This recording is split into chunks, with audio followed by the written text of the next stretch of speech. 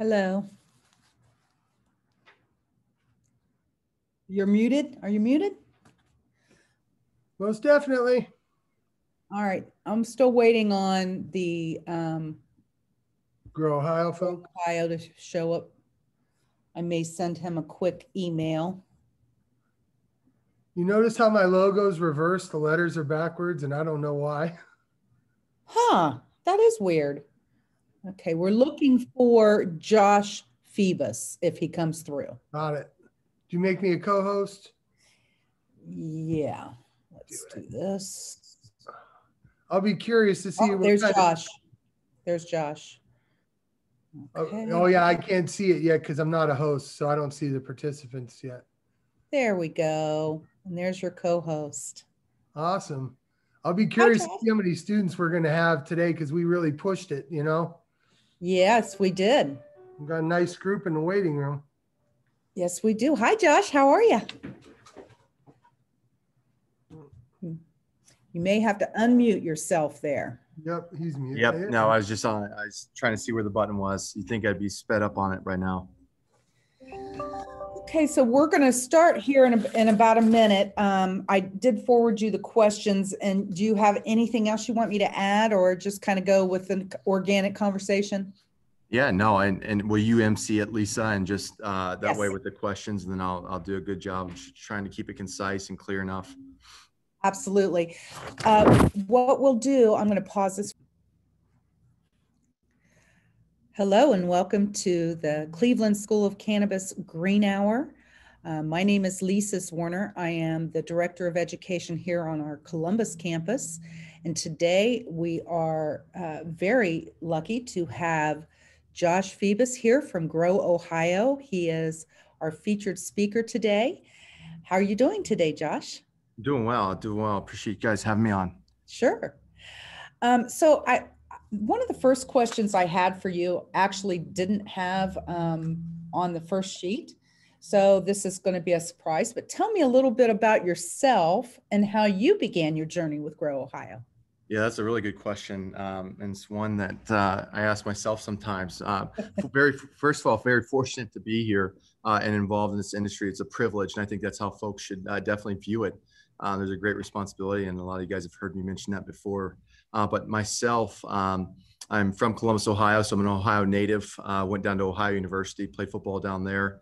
Afterwards, went to the U.S. Army, did 3 rotations downrange in Afghanistan.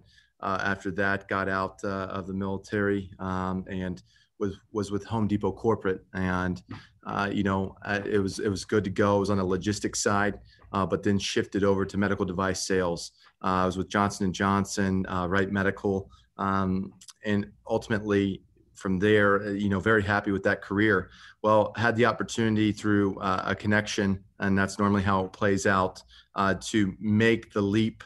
Because I had a very solid career going, fortunate enough, but to make the leap and realize, the upside, how you could help folks and where this thing was going. But this was around the 2018 2017, 2018 time frame. So Ohio was just, and made the announcement. And then from there, coming over. So I joined Grow Ohio. There was no facility. We had just won the application. We were first-time operators. At that point in time in history, we had only won a cultivation license. It would be staggered before they would announce the processing license here in Ohio. And the initial tranche that they announced on the processing side was only like, don't quote me here, but 5 to 7 folks. I can't remember exactly, but it was a small group because of the security portion of the application had to be retooled and relooked at. So we were, one of the first initial waves. So we had cultivation and we went live with that, and then processing. But I came right over at that point in time, and the first week that I spent was out in Colorado with our consultant, just getting down. But ultimately, it was just a connection. It was something that lined up, and I took the opportunity. Oh, that's a great story. And by the way, thank you for your service. I appreciate it. Yeah. So tell me a little, how large is the facility there at Grow Ohio? Yeah, so it's a 60,000 square foot facility all the way around, just under actually. It's more 58.8. And from there, that includes our processing and true indoor grow, our processing operations and true indoor grow. The facility itself, realistically, we're looking at an expansion right now, and that's going to be an additional 5,000 square feet, which is neither here nor there, for the first floor, and another 5,000. So really, we're looking to add 10,000, and that's just for processing alone, just outside the back of the building. But on top of that, we do plan to push forward with the state and expand the cultivation space, which is written into code, 50,000 to 75,000, but push for that expansion, which some level ones and level twos are pushing for at this time. That sounds phenomenal. By the way, if anyone doesn't know, Grow Ohio is located in Zanesville, Ohio. Is that correct? That's right. Is it? So we're in Okay. South Zanesville, Ohio. We're about 20 minutes off of 70 here. So we're right here in the foothills of Appalachia. So you started to go into it, but I was going to see if you could kind of describe to us the amount of work it took from the planning stages, licensing, build out, and staff to get this facility up and running. Yeah, so I was employee number 5 outside the application team, which I was part of, but not officially on board yet.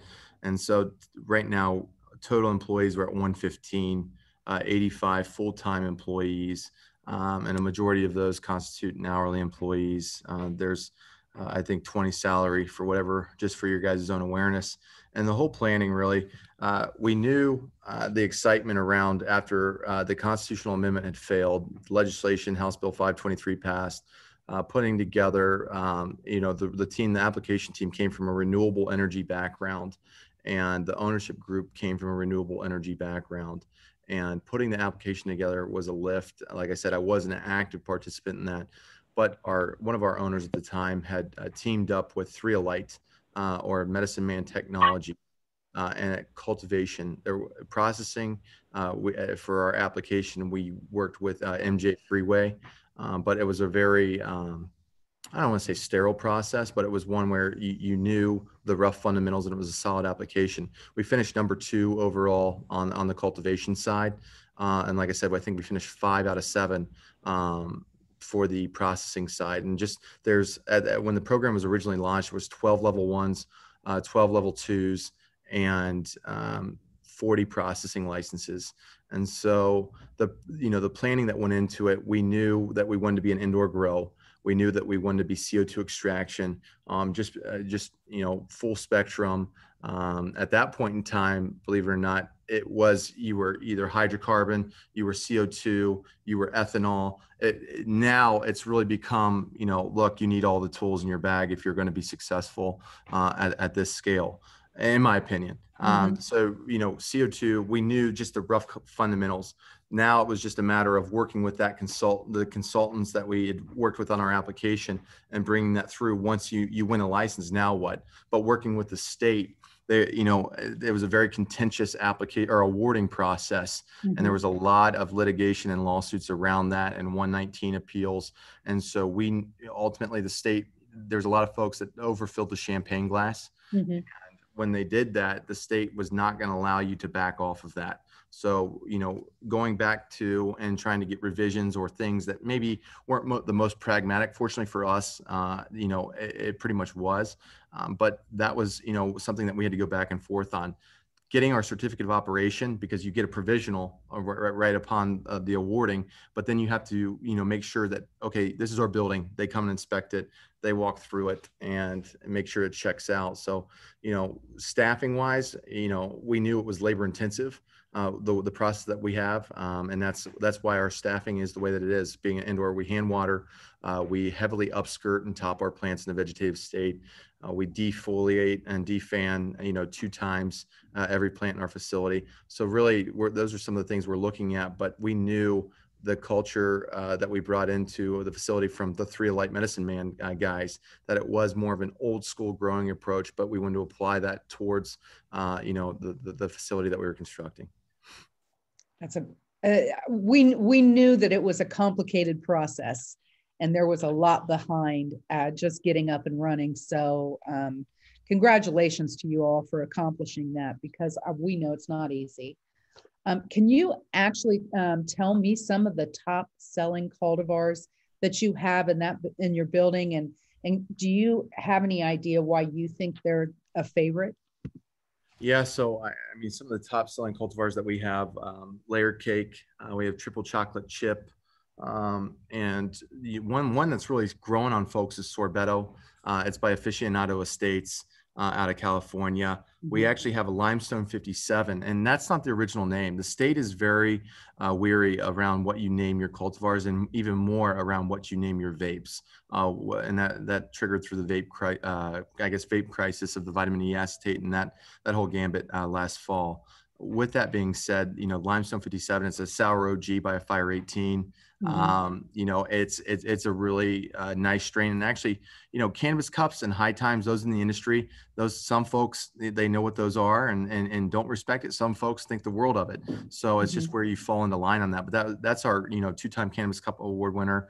Outside of that, working with Triolite, bringing in clones, that's really the process. We phenotype 72 cultivars right off the rip from seed, which Mhm. anyone that knows what I'm talking about can know They that know. is an absolute lift. Right. And it is really trying to dial in a facility and then within a new region with a new staff. It really wasn't a plan that we wanted to prescribe to, and Mhm. giving full transparency into the cultivars. Threolite had a very rigorous process that puts a lot of stress on these girls, and knowing what strains that they used, they could advise and assist somewhat, but realistically, that on that front, it wasn't a whole lot of guidance. So we knew with a lot of the exotics, they would be more finicky and whatnot. But we work with Exotic Mike of Exotic Genetics to try and get through that. But we really want to start off with clone. Directors of cultivation and cultivators, they don't necessarily, because they don't know what you're bringing into the facility, Mhm. the tap root, and just I guess I don't want to call it the genetic drift, but Right. knowing that you're starting from a fresh batch. And Mhm. so that was a real push. But we started with 5 clones as well, and that Mhm. was the Super Lemon Haze, the Burkle, the I'm having a lapse of memory right now, but Super Lemon Haze, the Burkle, the OG Kush, which was the original cut, but everyone claims they have an original cut, so I try and Sure. keep it 100. And so ultimately, it was a mixture of seeds and and clones that we started off with. But from now, really layered cake, which is a GMO background, Mhm. garlic mushroom onion type cut. That Mhm. was one that really proved to be a winner for us so far, and I think it's one of the top 3 for sure in the state. Well, we do have a question from a student who's asking, are you afraid we may lose track of the original genetics due to the renamings? 100%. That Mhm. coming into it, I mean, uh, there was a professor that worked very closely with the FDA out of the University of Washington. He talked about corn and the commercialization of corn and FDA approved strains. And he used the example that there were, 3 approved strains of corn that were grown commercially. And whether that number's, spot on or not, but that was the example to where, do you limit the folks? Because, you get into the Punnett square of, this is 60% indica, this is, 60 or Mhm. 40% sativa, and you look at that and you call BS real quick. And so, Mhm. yes, to answer that question, I'm very concerned, especially when Mhm. you're shifting around the nomenclature and just going from, and especially when we talk about legalization across the federal board. If I go Mhm. from state to state and folks are using this from medicinal use, what really is the signature of that strain and what is the continuity? I mean, I would like to see, and people push back on me and call me a Brad and Chad, but more of like a U.S. patent type of registry, a national strain registry that is some type of a governing, aspect of that. And I know Mhm. that's totally counterintuitive to the culture and to, it's a plant and it's given to us. But Right. ultimately, just for the regulatory aspect and the consistency aspect, yeah, it definitely concerns me, and it's something that really bothers me, especially when you try and track these lineages down. I just told you about limestone 57. Sure. People, and Leafly, it's almost like it's weeds form of Wikipedia, and Mhm. and weed maps, some of these other things that are out there. But ultimately, right now that's what it is, and it would be a Mhm. very heavy lift to try and clean that up. One that I Sure. don't know necessarily that can be accomplished, but yeah. I agree. And to be honest, I've heard many times that there really is no such thing as a land race anymore, that almost all cannabis that is, at least in the US, is hybrid.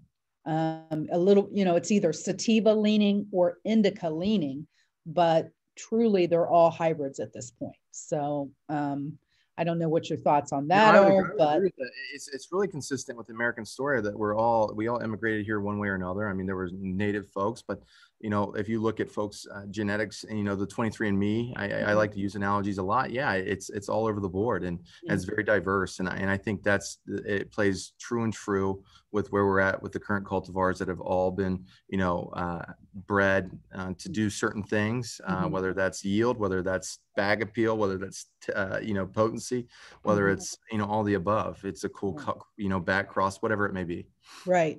And a lot of people try to recreate those same genetics, but they have the same cultivar of a mother and father, but they're not using the same phenos. So that isn't necessarily giving you the same strain when you're crossing genetics using the same cross but different phenos. That's It's right. not going to work. You have to be able to trace that back to the original phenos. We're getting all kinds of questions here, so I'm going to go ahead and continue with some of these questions. How do you keep track of different strains, and what kind of modern molecular techniques do you guys use to make sure everything is in the right track?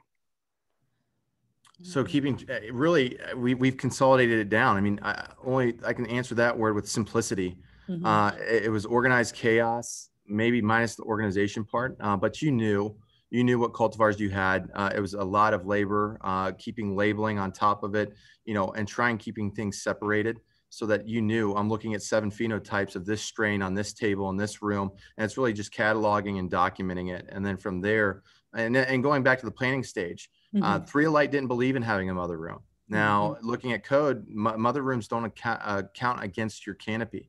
They like to clone off of only young vegetative females. And so we did not have a mother room. So making that, I guess, audible, going back to football days, midstream, and keeping those things clearly cataloged. Right now, we're down to 10 strains, from the 72. And it's split about 50-50 when you look at the indica dominant, sativa dominant. And there's some along the way that because the other thing you look at is the hermaphrodite rate, or, the stress rate of what these plants can actually handle. And if they're going to herm on you, they're no good for what we need them for the growing process that we put them through. So, molecular and really, it doesn't have to be that complicated for us. It's just a matter of discipline, keeping them separated and cataloged. And then now, each strain, we're down to one phenotype of each. And then in the phenotype process right now, I would say we're down to 3 of 4 different strains. So 12 different phenos versus trying to manage 1,500 different phenos off the rip. So that's when it really became difficult. And I'm sure it wasn't a perfect process.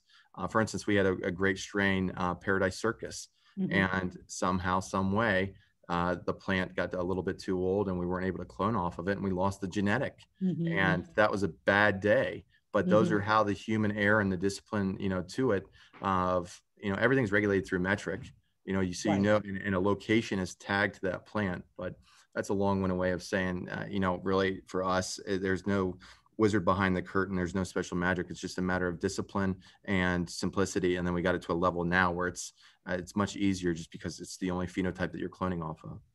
So this kind of leads into one of my next questions. So what determines the need to bring in a new cultivar? When do you guys make that decision? Hey, we've got these genetics. It's time to bring in something new and see, how it goes. Really the market, you start to see some successes, with the orange strains, and a lot of these states go through the similar transition, the highest test, I joked around because I went over to Greenleaf for a little bit, and they were, about a year behind us because they won their license through appeal.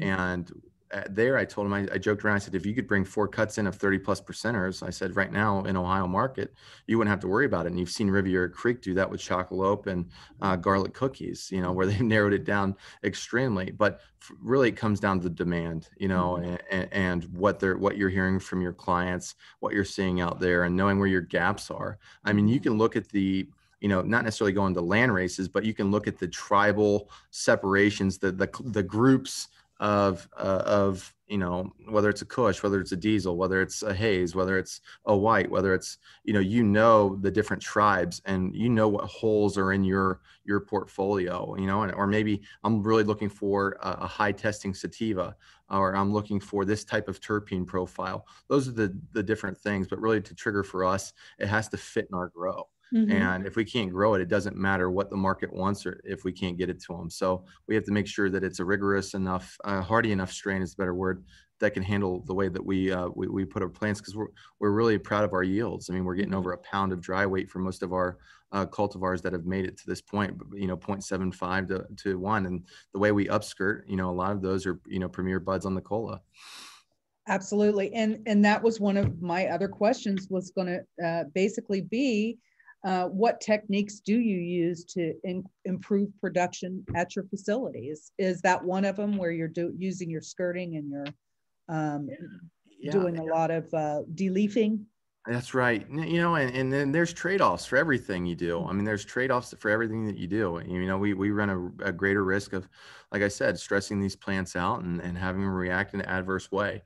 But, upskirting and topping the plant. Topping is something I think gets overlooked, because really you're trying to optimize the sites and the cola sites where, like I said, your premium bud and weight comes from, that's sellable weight. Wet weight really, to me, doesn't get me going, but I know you need, to have that feedstock to really pump in the way the plant's designed to work. Mhm. So for us, yeah, we have a lot of hands-on approach. The defoliation, the schwazzing is the coin 3-alite term. Mhm. I could go either way. There's a lot of folks that don't touch their plant, but for us, it's all about getting the air penetration, the light penetration, allowing those things to breathe. And whether you have to take off every fan leaf, or whether you're just big leafing, or hey, this strain really doesn't need it. I mean, there's so many different variables that you can play into it. But between that and then the nutrients, I think for us, then we use Success Nutrients Mhm. through the 3-alite relationship. And, it's 11-part mix, which is a lot more difficult than maybe what it needs to be. And there's a lot of opinions on it, because I always joke around that everyone has a hired gun and everyone has a secret sauce, and the Mhm. way that they do it is, but for us, it really is no skirting around it. It's a heavy labor intensive process, to where you're making sure that you're bonsaiing that plant to maximize the efficiency and Mhm. channel the energy where it needs to go. Right. And, we do have commercial cultivation courses here. And one of the instructors is asking about what kind of contamination screening system you use in respect to pathogens and pesticides. Like, as far as how frequent your facility is required to do that as like regulation. And do you think that a new phenotype using modern genetic technology will affect the production of final end products by the plant? Those are two questions. Sorry.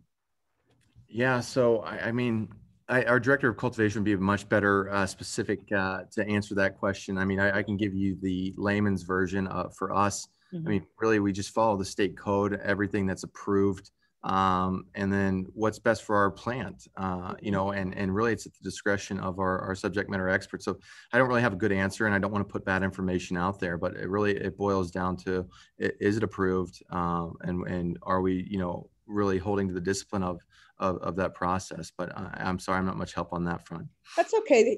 Are you guys even approved to do tissue culture or anything along those lines to move forward a genetic that you may need to bring back to stability? Have you guys gotten into that at But all? yeah, no, I think everyone talks about it. I mean, tissue culture labs, there's some folks that say they're very, very difficult. There's some folks that say I'm very experienced and they're very easy. For us, we have the capability. We just haven't got there. I mean, and not having a mother in, that's something that we've discussed internally to get there. But you can't boil the ocean, and that's something for, where we're at, that um, we have that locked in. But no, we don't have a tissue culture lab at this point. Well, it'd be nice to have at least a tissue culture lab in Ohio somewhere, so Yeah. that those cultivators could go to that facility if need be, to bring back a genetic that they're losing, right? So Yeah. that's a big need. So I wanted to get back to, tell us some of the products that you're processing there at the processing facility. Tell us what those are. Yeah, so we were the first processor to come online in Ohio. Mhm. We started off with a tincture, which was an MCT based formula. From there, using all natural, whether it's flavoring, we use a natural yellow cake batter sweetener. And really, it's from there. It's a very fundamental product that on the tincture front. But it's now varieties. We have a 220 1-to-1. We have a 220 THC standalone, 660 and 660 1-to-1. And really, the tincture, it's one of the oldest forms of method of administration. But for us, that was the tried and true way to cut through. And you'll see that with a lot of standalone processors or processors that come online. That it's not a very complex product to make. Right. The second product that we rolled out with was a CO2 full spectrum syringe. And at that point in time, it was oil for vaporization or oil for edible consumption. And the thought was that you could, based on the way the code was written and the potencies around what a 1-day unit constitutes, what did you get approval for? So being first, there was a lot of eyes on you. So we launched an oil that was approved for vaporization, but really you saw a lot of folks that maybe the tincture wasn't getting it for them, or they were burning through the tinctures and consuming them at a much quicker rate, that then they would purchase the syringe. And it really did, the terpene profile it was indica dominant and it was sativa dominant because we were going through the phenotype. It was not strain specific, which, is not ideal. And so it was like I said, an indica grab bag or a sativa grab bag. So that was the second product, was the oil syringe that some people used as a form of just a concentrated oil that they were going to consume, just like a tincture. And then other folks, they were excited to vape or dab or whatever they wanted to do. And they would put it, but it wasn't ideal for that, just the terpene profile and the way that it came together. So the third product, and the product that we've had success with, and I really think is a damn good product, is the gummies that we launched. And it's an all natural. The one thing that it is it's gelatin based, but it's an all natural gummy that the nano-emulsification is what we're really big about. A lot of folks are talking about it, but since day one, we've made the commitment to the equipment and the emulsification and the ability to really have that quicker onset, the increased bioavailability. You're seeing it, and we joke around because you're competing against brands like Juan and Mindy's, and is probably soon to come, and now Incredibles. And you knew that some of these tried and true gummies, but we don't use distillate. We use all full spectrum, CO2 oil into our products. We do not use distillate. I can't say that clear enough. I mean, I know there's a lot of blog boards and a lot of Facebook groups, but we're not allowed to interact with those folks. But we're not using botanical terpenes. We're not using distillate. And it comes at a cost for us. But you look, the fundamentals. We only get one first impression, and at the end of the day, it's about the quality inside the product. And yeah, we're not perfect by any means, but we do, I think, a strong job, and definitely the commitment to do it the right way. And where my title was director of sales, and you saw the next 12 sales guys behind me say the same thing. So from there, CO2 full spectrum, really all natural ingredients. That was the crux of what we're all about. Yeah, solventless, play that in there, whether you think CO2 is solventless or not. But that was big for us. And so I talked about the tincture, the oil syringe, and the gummy, and then then we evolved, and it became the honey, which is not difficult to make. But from there, it was a consistent product, and people were so, and rightfully so, the price points in Ohio at that point, had created such frustration, and I think is the right word to use, that the honey, really blew the lid off, because it was a good product. It had a nice sedative effect, and then it was 550 milligrams that you could get for just $60. So speaking to Ohio specifically, that was where we were trying to speak to the patients and say, look, here's a product where the THC milligrams, I don't have to price at a certain level, a certain threshold that I really want to be able to provide. So the honey was a good product. So tincture, oil syringe, honey, gummies, that's the core. Then we came out with a nice hard candy that we called a lozenge, because at that point in time, you got to realize Board of Pharmacy is learning too. And we could not call it a hard candy. We had to call it a lozenge. And so, because it's attractive to children. Now I've heard that there's a sucker about to hit the market. So, and when we first came to the market with the land grab stage, I'm like, man, I don't really want to go after a tincture or a very, mundane oil syringe. I hate to downplay it, because at that point in time, it was very important. But, we waxes, crumbles, any of those vaporization products Board of Pharmacy did not have an appetite for. It Mhm. wasn't until, like I said, this has been a real-time learning for them until Mhm. a little bit later where they opened to, I think it was a Wellsprings wax crumble. That was Mhm. one of the first true concentrates on the marketplace. And that was not approved. So you're probably looking at me like, Guy, why would you lead off with those products other than your learning curve? It's because pharmacy was not going to approve at that time, and they have to approve every product. And you can sit there and argue code till you're blue in the face, but it's what they're the judge and jury. Mhm. Yeah, for me, I am a patient, and so that was one of my experiences: is where are the concentrates? A lot of people are, really focused on trying to stay away from, the plant matter material when they're vaporizing. So, having a concentrate to me was important, especially for those that had serious medical conditions that needed that concentrate form. So I hope that they are beginning to loosen up on some of those. And full disclosure, I have bought your honey, and it is one of my favorite products. So it's a very good product. Okay, so I have another question here. What are some of the future developments that you are all working on over there? Anything in the Oh yeah. vault that might be coming out? Yeah, so we're excited about a freeze pop, a true freeze pop that's water soluble, that is a good taste, it's consistent. And the tricky part about that is it's approved method of administration, but you know how folks are going to consume it within a degree that they might shoot it straight. They Mm-hmm. might dump it into a drink, and I'm not condoning that if Mm-hmm. anyone from the State's watching that, but you got to make sure that this product's not only scalable and sustainable, but you have to make sure that it meets your quality threshold, but that you don't know how people are going to consume it. And that you might find a method of administration that, is something, especially around a freeze pop type of product, that is a little bit more flexible. But freeze pops are something that we're very excited about. But it just, like I said, the first impression, the one thing, and I'm the guy, blame me. I'm not going to allow anything to leave this facility that puts us in a threat, because once you have a recall, folks don't come back from that the same. They never do, and nor should they, in my Mm-hmm. opinion, because you're selling a medicine, you're selling something that folks are really relying on. And so for us, freeze pops, and then we're going to come out with a live rosin.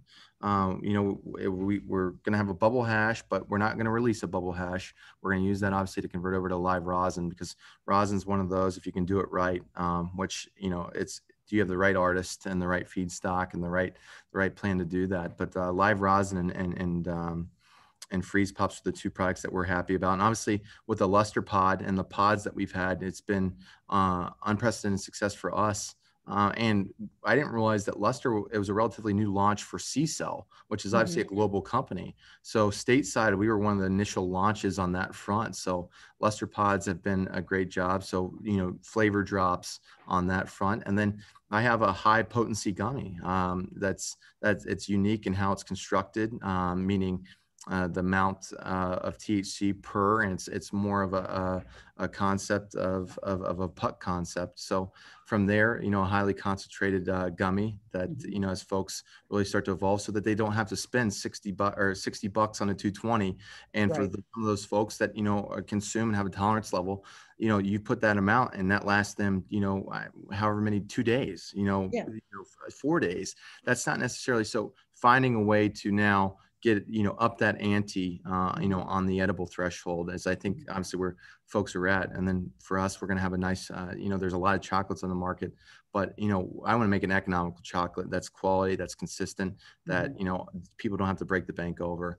And so, and that's our mantra around here, is that, price might get you, but quality will keep you. And that wasn't always the mantra. I think everyone gets obsessed with the craft, boutique, high end, the best to ever do it. And once you start drinking your own Kool-Aid, you're full of crap. That's just not Right. how it works. So being humble and self-aware, I think that's where you got to be. And then realizing, from a patient standpoint, that, look, we want to do that. We would a lot of the things that these patients are pushing for. It's just due to the marketing and the communication restrictions, it makes it very difficult to message out the way you want, or to make sure that you can connect with, the patients out there. And for us, we don't have a dispensary storefront to do that. At Greenleaf, they have the botanist storefronts. So it was much more easier to control a lot of that aspect of it. But So those are some of the new products: freeze pops, high potency gummy concept, live rosin, and then yeah, that's really it. I'm very excited about live rosin. So you were talking about, the Ohio, or basically, what do people want? That's kind of how you base your opinion on what's coming out next, is trying to field what the Ohioans would like to see. So just from your experience in the past couple of years of being open and seeing what Ohioans are purchasing, what do you feel is the most important to the patients here? Is it the milligrams of THC, or is it more about the the novelty of the product itself? What are you seeing as far as whether it's flour or concentrate? What the patients are leaning towards? Like looking at our numbers, I mean, it's 60/40 flour to concentrate or flour to processed goods. Obviously, edibles continue to just, looking at the state sales data, vapes are number one. Mhm. That'll always stay the case, in my opinion. Edibles are number two. And then with the 70% potency, that's what we're not really talking about around, because, live rosin, it lends itself more to that potency. Maybe it's going to sometimes tough to hit 70%, with such a natural product on that front. But, at the end of the day, right now, THC is king.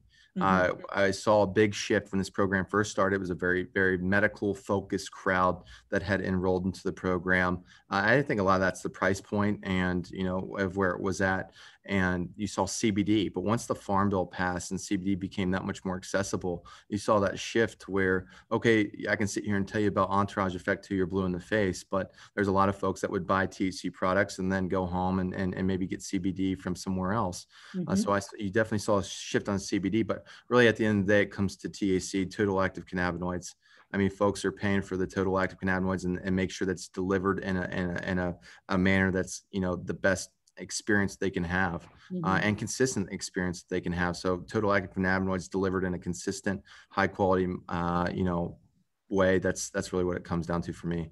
What does the state limit you to on THC again? It's a 70% potency limit. Mhm. So, of the total product, it can't exceed the 70% threshold. What about flour? Flour, it's 35% is the, 35. but Okay.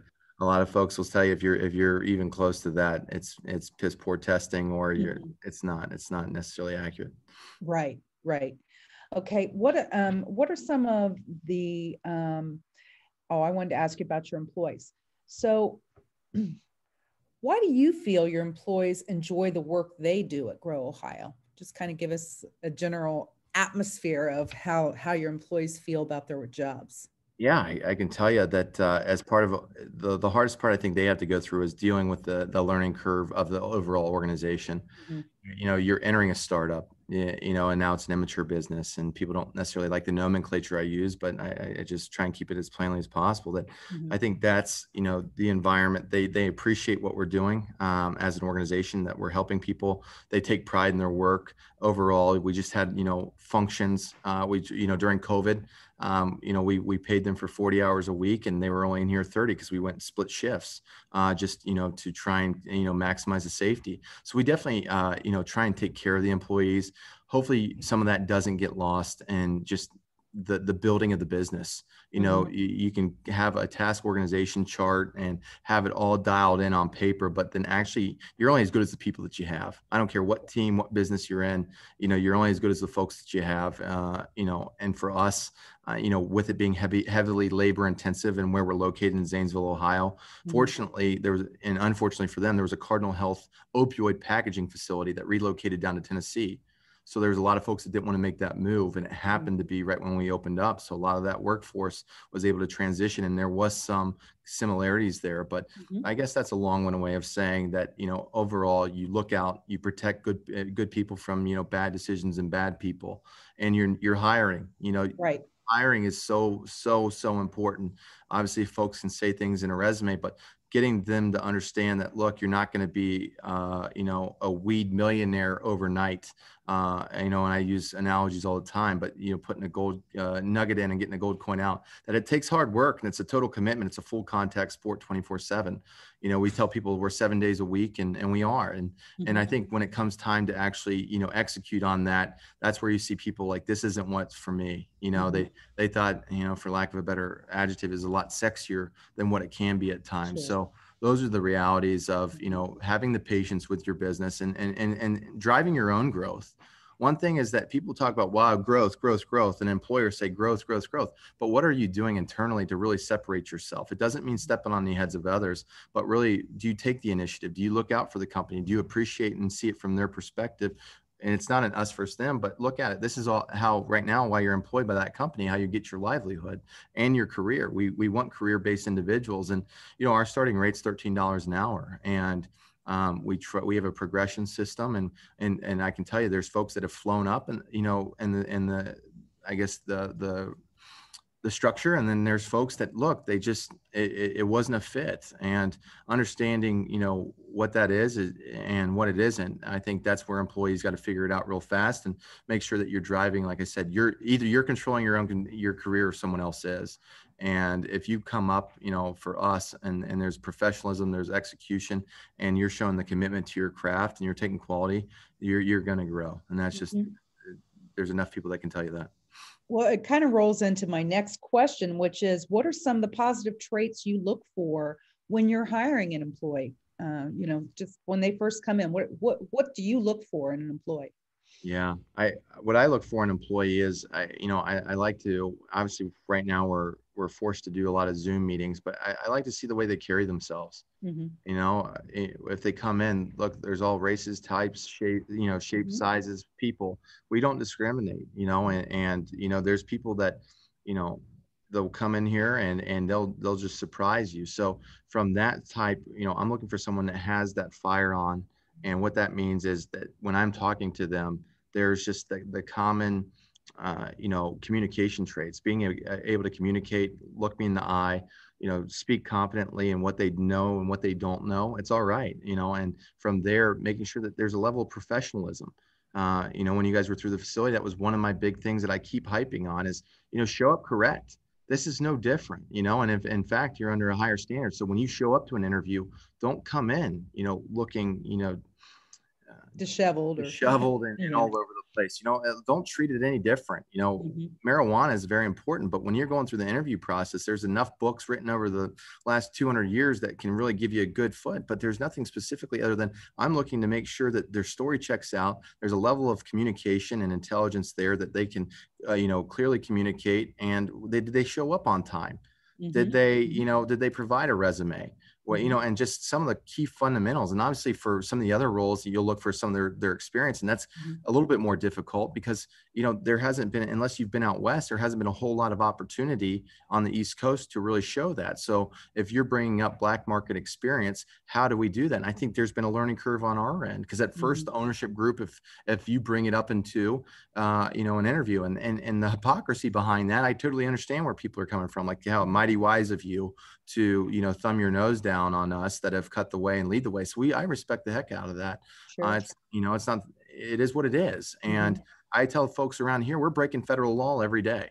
I mean, hopefully the FBI doesn't take that too seriously, but we are.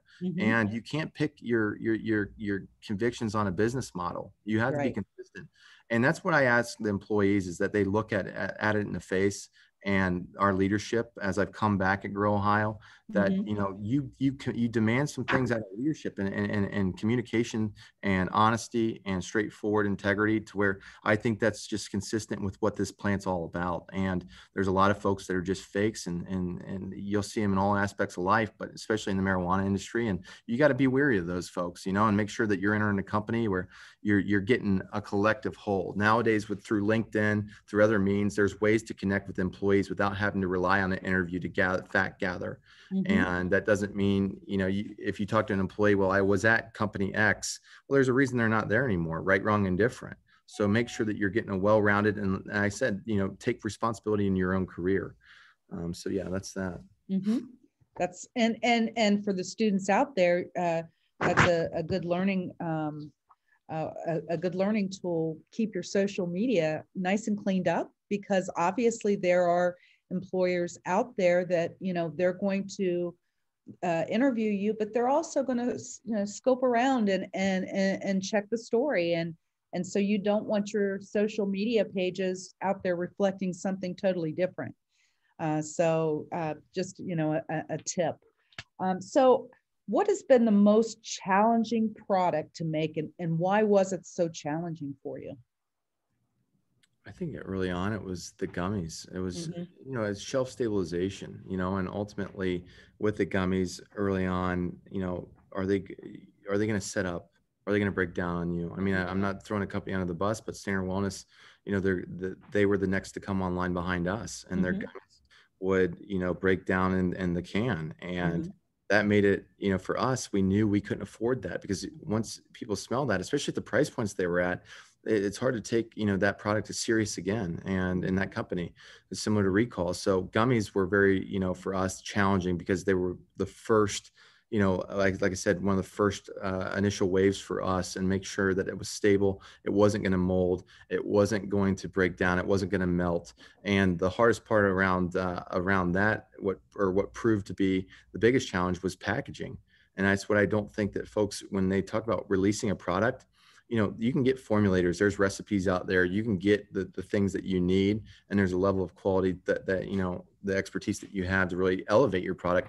But packaging, and make sure that it's done consistently in a manner that it has to be shelf stable for a year, but that when they open that bottle, or they pop open that product, that they know exactly what they're going to get, and they look in there. That's really one of the bigger challenges around these products, is making sure that your packaging and your product are stable and consistent. Well, there are quite a few questions in the chat, so I'm going to start asking those, and then I'll open it up, and we'll finish up our hour. One of them is, what's the initial training time period for the new hires in your company before they will be able to become independent workers? Yeah, it really depends on what role they come into. So we've had a number of approaches. Initially, it was, you come in as a generalist, and it's needs of the business, and you get applied. And the only breakdown was what division you were going to be in, and then from there they would train you up across the board for about 2 weeks. And initially they were figuring out, okay, task to talent. Where should this individual? Where's the natural alignment? As the watering team, and then getting the input of that individual. Now that we've matured a little, and moved past that front, we have needs and individual needs, and clearing that up, and still, trying to get that tight of okay, this is the post-harvest team. This is what the post-harvest team standards are. This is the way that they're structured. There is some fluidity still, but realistically, coming in, within the first 2 weeks, I think the first 90 days is what we're really looking to review that individual and make sure that they're stationed in the correct position. But 2 weeks initially screening, they get somewhat of a semi-permanent home, at least for the initial. And then when it comes to growth, there's positions, and sometimes, to get to that next lead position, you might have to go into trim. You might have to go into packaging. It might not just be a flowering lead. So that's where, there's a lot of folks that come in here and they're like, wait, no, I don't want to go into trim to become lead and that next step up. Well, that's ultimately what we need right now. And you talk about growth, and I get it. Look, no, I'm a processor, or I'm a cultivator. This is my focus. This is what I'm good at. But, you have to have that overall education to be able to make overall decisions as well. So you've got to be able to do every job. I understand that. Most of the genetic terminology talked about in the beginning had me shook. Well, I understand. So here's another question. I'm sorry, that was just a comment. With you having served for our country, did that play into your role of wanting to be in the cannabis business now? No, now it does, because I've seen it affect a lot of folks. And, and I speak cleanly on and clearly on this, is that, in comparison to alcohol, obviously, I much rather the guys, my buddies and stuff like that are going through hard times, use cannabis. It's no secret, because the suicide rate is out there. And I've seen it personally, where consuming cannabis, they're much more likely to, find a way forward and to get the therapy that they need versus turning to the bottle. And Mhm. I mean, there's no real science behind that other than, anecdotal and what I've observed. So seeing that up close and realizing that what marijuana can do for those folks that suffer from the PTSD and suffer from just overall, whether it's, anxiety is not an indication, but Mhm. that's where we're at, from my perspective. But was I a big advocate at first? No, I did, because I'm not going to speak on what I don't know. And Mhm. I didn't necessarily didn't know, what this plant could do for those types of individuals. I'd heard there was a lot of organizations. It's not new, but for me personally, once I saw that, it made a big difference for me. I agree. I've seen a lot of uh, veterans with PTSD, and they have moved from whether it's pills that they're Yeah, on, or the bottle or whatever they choose, and they are now able to move ahead in life and start to achieve and not be sitting at home every day, drinking or taking those pills that's and right. not being able to move forward. So I think it's incredible, even though we're not allowed to say it's a cure. I think it does quite a bit to help those veterans out. So I agree with you there. So, how many different departments or positions do you have at Grow Ohio? That's another question. So really, there's three primary breakdowns. Mhm. There's the obviously cultivation, the processing, and then the logistics side. The logistics is a huge lift here in Ohio, to be able to handle that. And I think it's one that gets put on the back burner, but being able to deliver your product, because there's the Amazon standard out there. You guys have heard me talk about that, but getting the product on time. For instance, pods. Dealing with the lead times from C-Cell. Every order that you put into C-Cell, they consider a custom order. Well, with COVID-19 and throwing that adversity into there, it really bumped those lead times back. So trying to project on what the market demand is, no one has a crystal ball. I got it's the overplayed cliche, but trying to really forecast and lock that in. So three divisions: cultivation, processing, and logistics.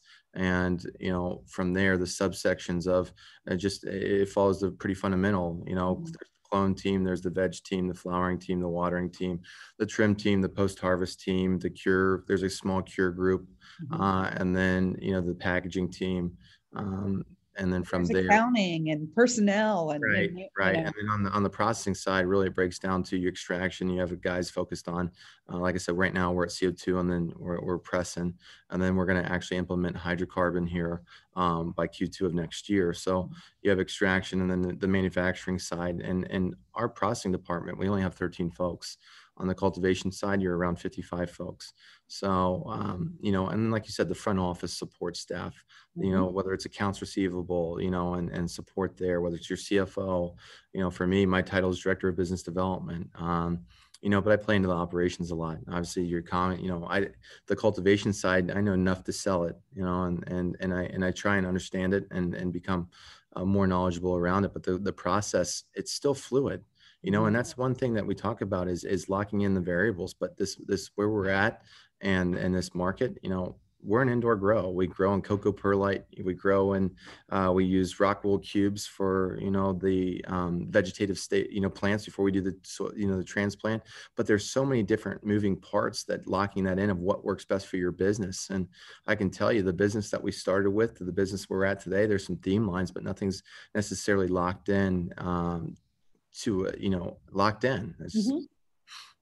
So, what I think it would be kind of cool to do right now is we only have about 5 minutes, but does anybody want to ask Josh a question direct? If so, just go ahead and unmute your microphone, and now's the time, now or never. How are you guys looking to reduce waste within the facility? Because cannabis can be very wasteful. I'm sure you guys are continuously looking at that. But how do you apply that or tackle that, anyways? Yeah, that's a great question. So for us, I mean, it comes down to we're synced up, like I said, with a renewable energy company, and all of our waste goes to that renewable energy plant. So to reduce the waste, really, paying attention to detail, that's the step one. I know that sounds like a simple answer, but for instance, hand watering creates a lot of water runoff. to where almost 50% is runoff, according to our calculations.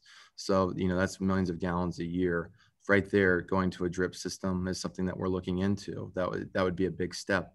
The nutrients, we're partnered up with 3Elite, or we've since, separate. I guess we're moving away from that relationship, from a nutrient side, but looking at, the nutrient regimen that you have and making sure that it's the most effective for what you need, and constantly looking at all of the data that's out there within, our body of work. So, the yields, and only changing one variable at a time. So, you don't know what you don't know, and experience is the one thing you don't have until after you need it. But, changing one variable at a time, and seeing how that can impact. And obviously from a waste perspective, we're HPS lights.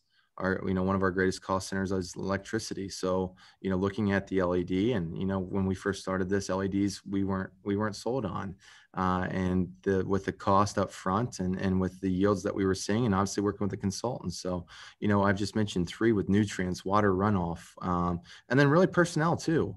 Making sure that you're most effective in the way that you're staffing and building out your teams. Because like I said, we're 2 years into this, 2.5 years into this.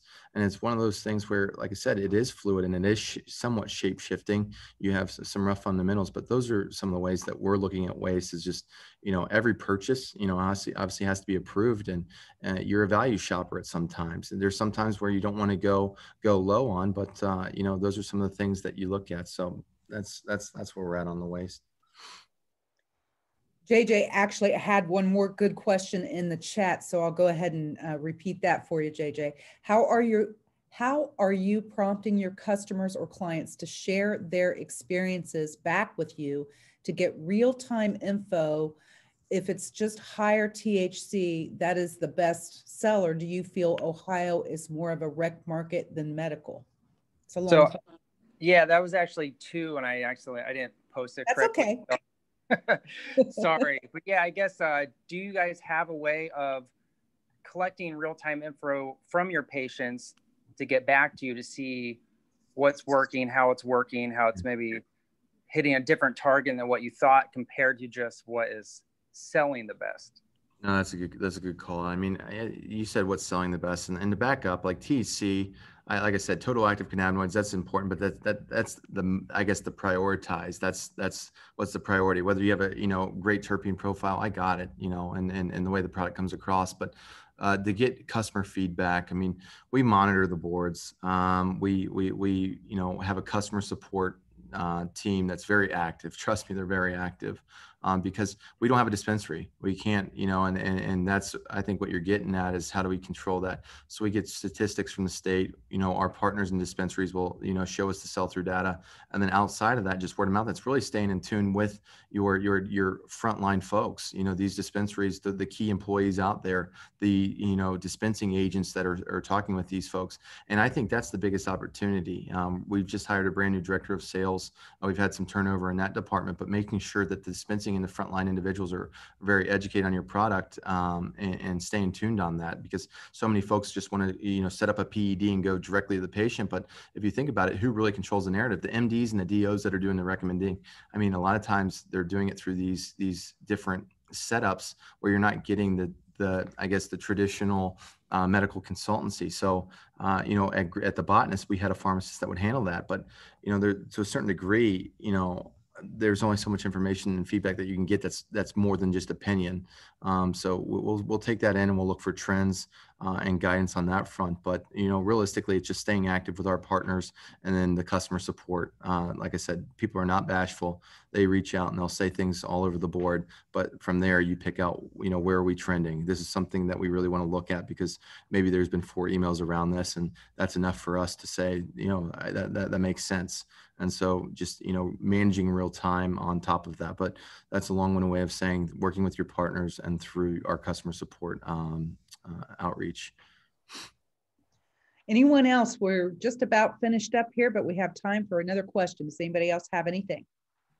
Yeah, I have a question. It kind of goes along with that. When obviously, you have competitors in Ohio because we're just a medicinal state. How often do you look at other cultivators in Ohio, but how often are you looking at other cultivators out of state to kind of give you guys like a good blueprint? Like how often are you looking at places that don't have the same laws and rules applied in All Ohio? the time. All the time. I always say it's like a lot like fashion, where it starts out on the West Coast and moves, and whether that's true or not, but we're looking at those states because they've been doing it. I mean, they've been doing it for, close to 20 years in some states. So, you'll look out there and see what products are moving for them. What are the trends? What are the different things? But all the time, in short, all the time. And even on the medical markets, we looked at Illinois a lot. We looked at Maryland. We didn't really look at Florida or some of these, or New York, but especially during just the review. But looking at those other states, PA is obviously a huge one that you look at, and where's their pricing, where are they trending, what products do they have out there, what products seem to be moving, and then obviously it's just staying in tune with the resources that are out there, whether it's an MJ Biz or Cannabis Business Times or the network that you've developed, or some of the folks that you follow on, whether it's YouTube or some of the social media stuff, or really it just comes on the network and the professionals that and expanding that network. But all the time are we looking, like I said, because the answers are already out there in a lot of ways. And some folks are just trying to recreate the wheel and put their brand on it. And for us, it's a balance of both. We don't want to overcomplicate it. We want to make sure that we're always pushing the envelope, but we don't want to get too cute either. We want to make sure that we can control a lot of the variables. All right. Well, it is 1 o'clock, so I'm going to go ahead and let Josh go about his day. He is a very busy guy, but I thank you so much for all the information. It was a great Q&A, and hopefully we'll be able to come through and bring some newer students through that have not been able to see the facility next year. I think it was a great opportunity for those that were able to go. Do you have any final thoughts, Josh, before we go? No, I just want to say, I appreciate what you guys are doing. I mean, like I said, making the commitment to go to school and get certified and trained up and educated on it. You're the generation, you're the future of this. I mean, as we legitimize what we're doing, and it's going to happen at a very quick speed. The old heads that I talk to see what's happened within the last 5 years versus the previous 15, it just continues to move at light years ahead. So, stay frosty, stay on top of it, be good at your craft, be committed to it, and be a good person. Ultimately, don't lie, cheat, or steal, and be honest to the folks, and be a good steward of the plant. It deserves it. And I think ultimately, if you do that, then you'll be in good hands, and you'll have a fun time and a successful career. But you got to drive it, and you got to control it, and you got to continue to progress, because the information's such real time. And if you're not staying up on it, you're going to get left behind, or you're going to stunt what your potential is. Thank you. That was some very, very good advice. And I just wanted to thank Grow Ohio and you, Josh, for everything that you're doing in our community. And hopefully, by the way, one thing we didn't mention with the processing products for Grow Ohio, if you are in a dispensary, if you see the logo, the butterfly effect, that is from Grow Ohio. So, I wanted to mention that so that they could tie the products together with Grow Ohio as well. Are there any other logos there other than Butterfly Effect that you're using? No, it's Butterfly Effect. And then to JJ's question, look, let us know. You only hear about the bad sometimes. Let us know if there's good, or let us know if there's tweaks or things that we can do, to enhance our product. But we take a lot of pride, and not that everyone doesn't, but for us, we're committed to doing it the right way, because we feel that's the only way that you're going to have any type of longevity or retention of your patients or your customers. So let us know, and ultimately, we'll continue to try and do our best. I think there's an expectation of perfection sometimes, but like I said, we're very self-aware, and we are very, interactive on trying to make the changes that people want.